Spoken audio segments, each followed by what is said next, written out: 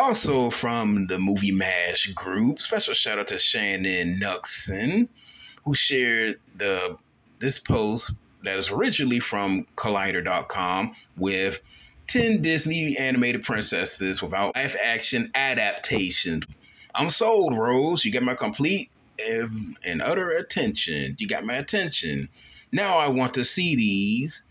Not all of them on the list, just the ones that I picked that I will.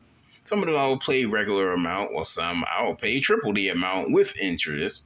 Now let's begin on which Disney animated princess I want to see live actions. Number 1, in no particular order, Moana. We need much more South Asian Pacific movies, themes, and architectures. Come on, Disney, make this happen. You guys and gals got it. Take a chance, take that risk. It'll work. I promise you on that. Now, these are ones I'll pay triple the amount for. If number 2, Brave, with a naturally Caucasian redheaded actress. Don't bother if she isn't. For real, I really dislike, I hate these race swappings.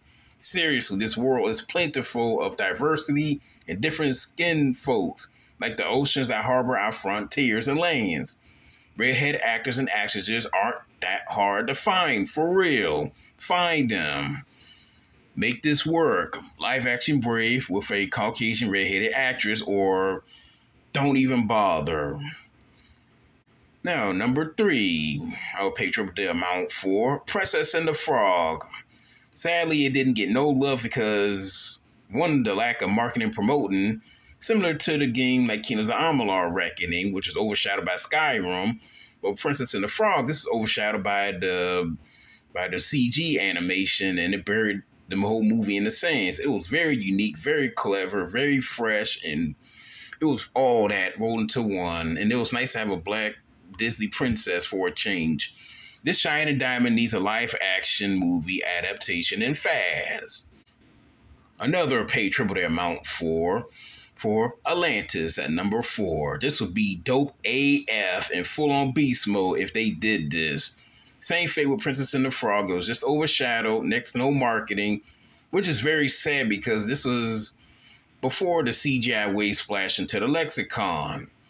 And speaking of which, I'm going to add to this list at number 5, Treasure Planet, which was still to this day, and sadly, that ship has sailed off into the void. Treasure Planet could have easily been a level in the Kingdom Hearts games. What a lost potential, missed opportunity, you name it. It is sad and criminal that Treasure Planet never was in the Kingdom Hearts games. This also need a live adaptation. Now, these live action movies, just one suggestion, Disney and anybody else.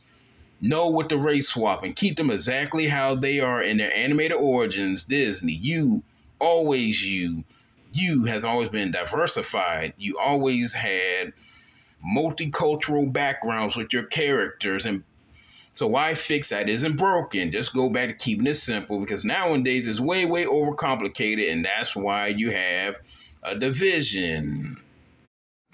This now concludes the video, and hope that you enjoyed, and thank you for stopping by, and please give this video likes, share this video, comment down below, and until next time, peace, love, and happiness. Happy watching!